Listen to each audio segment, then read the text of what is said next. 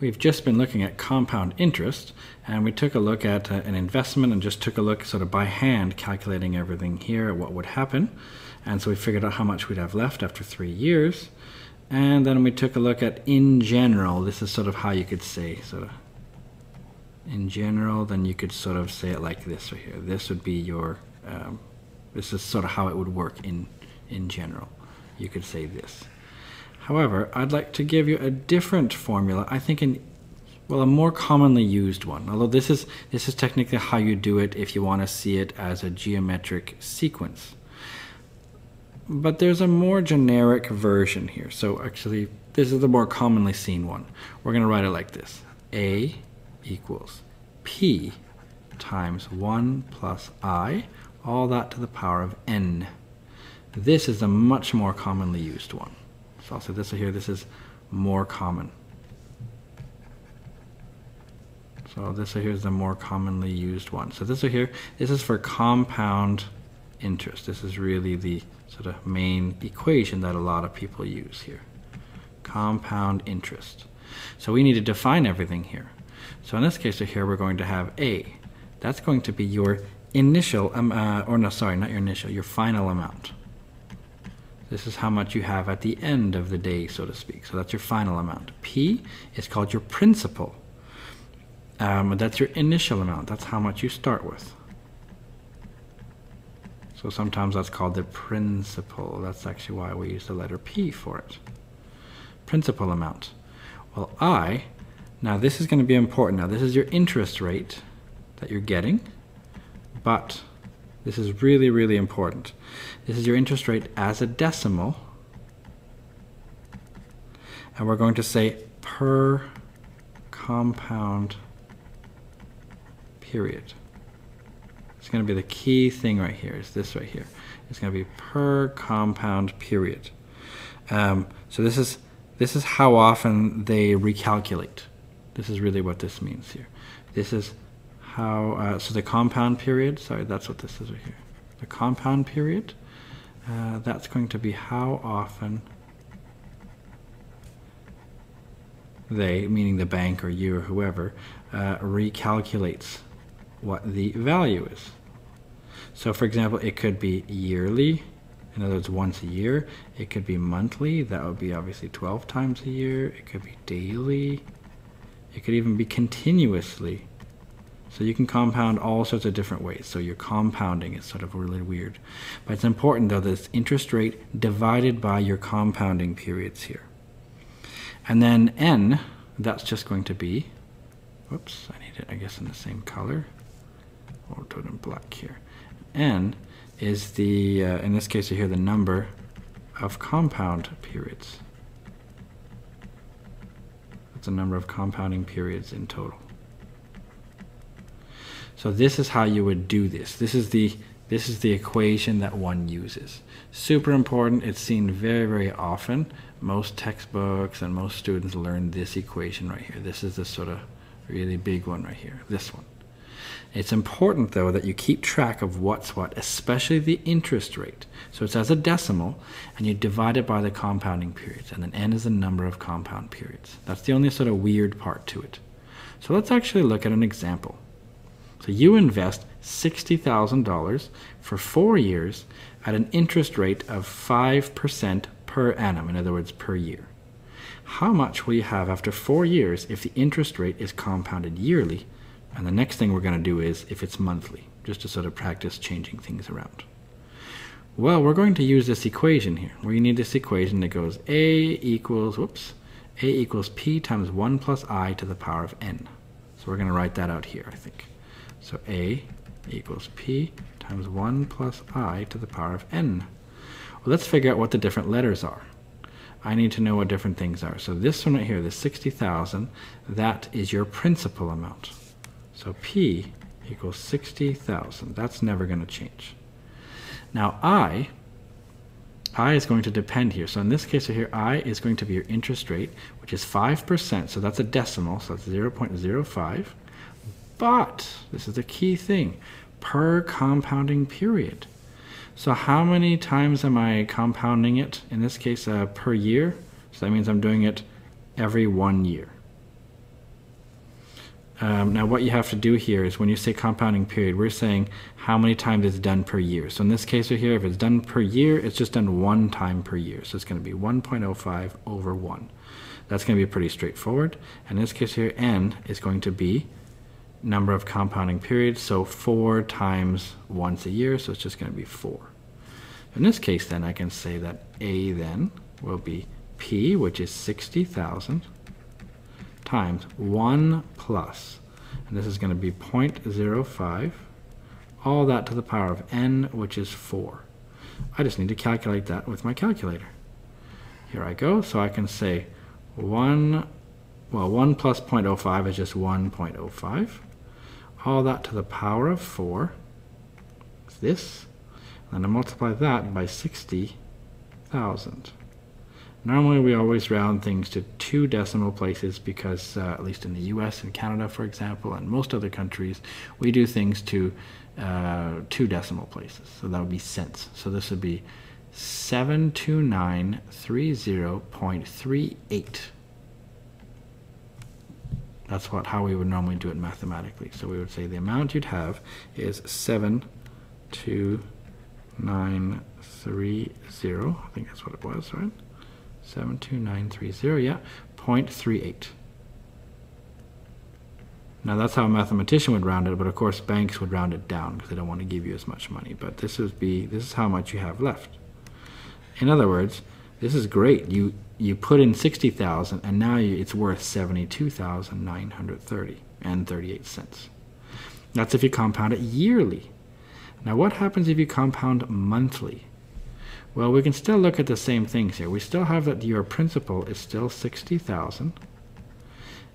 Your interest rate this time is 0.05. It's still the 5% that we started with. However, this time it's done per compound period. In this case, it's being done monthly, which is 12 times per year. That's why I'm going to say this is 0.05 over 12. That is the key thing here to doing this one. And n, that's the total number of compound periods that have been done. In other words, it's recalculated that many times. Well, over 4 years, if it's done once a month, well, that's 4 times 12.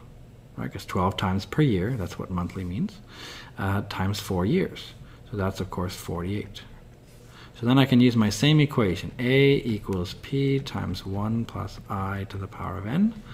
Except this time I can say A equals 60,000 times 1 plus, in this case right here, 0.05 over 12. All that is going to be to the power of 48. Let's actually calculate that then. In this case then, I'm going to say, maybe clear this. So I'm going to say 0.05 divided by 12. Say this. This plus 1. So I'm just trying to figure out what this interior value is. That raised to the power of 48 is going to be this value. And this times 60,000 is going to be this. So 253.72, let's say. All right, so over here then I'm going to say, so therefore this right here is 253.72. Maybe I should leave a little bit of room for my dollar sign here. So this time I have 73,000. Some people put a little comma there. And then here I had 72,000. So actually it turns out changing the number of times it's compounded per year, if it's done yearly, then it's only once per year. Whereas if it's monthly, it's done 12 times per year. Then it actually changes the amount that you have. You see here you have 73,000 and here you have 72,900 and so on. And this actually can come in handy in everyday life. I mean, a lot of people say, oh, when am I going to use this? Well, if you're calculating a loan, for example, if you're buying a car or a house or something like that, you can totally use your calculator. And in fact, you can totally use this formula. I can tell you a real life story. This really happened. My wife and I were buying a summer house, because in Denmark people like to buy those. So it's like a cottage. So it's up north of Copenhagen, and it's great. When we were going though for the loan, for the finances, we actually went to the bank, and of course they tell us what the rate would be. And I actually brought my calculator, and I was actually figuring it all out as I went along to make sure that we weren't getting ripped off. And of course we weren't, we were fine. But in this case, there's actually a really neat app that you can use here. There's a little application that you can use on your TI-84 at least. It's called Finance. And it's actually called TVM Solver. This one I really like. You can actually do all this stuff right here. So n, again, that's the number of compounding periods in total. So let's say I wanted to calculate maybe the more complicated one, this one here. Let's say I wanted to do that one with my calculator. If it's done monthly, I wanted to know after 4 years, I can actually do 4 times 12, that's n. So I just do 4 times 12 press enter, and it already can calculate things. Great. Interest rate, you just have to here, just say it as a percent, and that's it. PV means present value. So in this case, I'm initially investing 60,000. I'm making no payments, because you can actually look at this and see how many payments do you have to make to work off your loan. So in this case, if you're making payments, adding things or something like that, you can put those in. In this case, I'm not doing any of those, and I'm going to want to know my future value. Now the key thing here is going to be my payments per year. Well, I suppose here I don't really have any payments per year. I mean, that's not really very important in this case. But normally what you do is you make your payments per year the same thing as your compounding periods per year. So I'll just make it 12, even though it won't matter in this case. But your compounding period per year, because we're doing it monthly, it's done 12 times per year. Then what you do, as long as you fill in everything except for one thing, then it'll solve for everything except for one. In other words, let's say I fill in all the information except for one of these variables I want to solve for. In this case, I want to solve for future value, how much it'll be worth. So here, do you see the little green solve? So it's color-coded, so I press alpha, enter, basically, and that gets me my solve. And it tells me that I'm going to have 73,253.7213. Isn't that awesome? And we could have done it the same way with the other one, except here when we had it all once per year, that was for this part right here. Then we could actually say, all right, well, this one here was done once per year, and that means this one here is also once per year. What we would do in this case right here, we would have that n was equal to, we were only doing it once per year, so n would be just 4 times 1, which is just 4. And then we would go down and we would attempt to solve for future value. So we go solve, and it would give us a new future value. And lo and behold, we get the same thing. Now, like I said, this is very, very useful because you can actually do something a little bit different. You could say, what if everything here is compounded, let's say, monthly? I'm just trying to show you how you can use this TVM solver for really cool things. And let's just say, I don't know, let's say you borrow $1 million. Let's say you do that. So $1 million. I need 6 zeros. Let's see, so 1, 2, 3, 4, 5, 6. So I borrow $1 million, and let's say the bank gives me a rate, yeah, let's say of 5%, let's say I'm paying. Now, if I'm compounding this right here, let's say after 30 years, a lot of people take out a 30-year loan for their house or something. So let's say you take out $1 million, you take 30 years to pay it off, but if it's done compounded once a month, in other words, 12 times per year, then you have to go 30 times 12. So let's just say, so we've got a situation now, we're at 5%, we're borrowing $1 million, and we want, this time, we want the future value to be 0. In other words, we want to pay this off. So the question could be then, how much do I have to pay each month?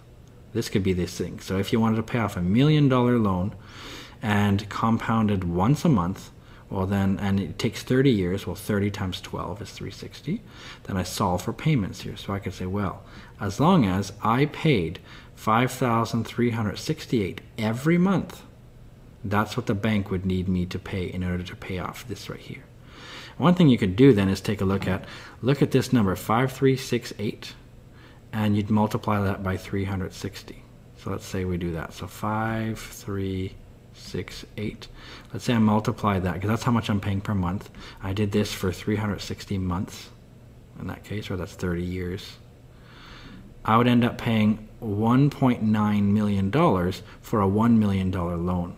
So do you see why the banks love this? Because you see, in the end, you end up paying almost double what you actually borrowed. See, this ends up in total, it's cost you $1.9 million overall in order to borrow $1 million from the bank, if they just charge you 5% interest. Because a lot of people think, oh, in the end, I'm just going to pay $1 million, I'm just going to pay 5% more. No, they're having you pay 5% on the amount that's owing every month they're doing this. So you see how you need to be very, very careful with loans and make sure you take a look at what your payments will really be. This is very, very important. So I think this little app here, this little TVM solver is really, really useful. But to go back to what we just learned about then, so we learned that we can actually use this equation here in order to solve compound interest things by hand, as long as you did it per compounding periods. And in fact, if we want to be really, really careful, we should say number of compounding periods per year. This is really what we should do. This is, this is how many per year. So in this case right here, if we did it once per year, then it was just over 1. And over here, if it was done monthly, then it was, 12, because we did it 12 times per year.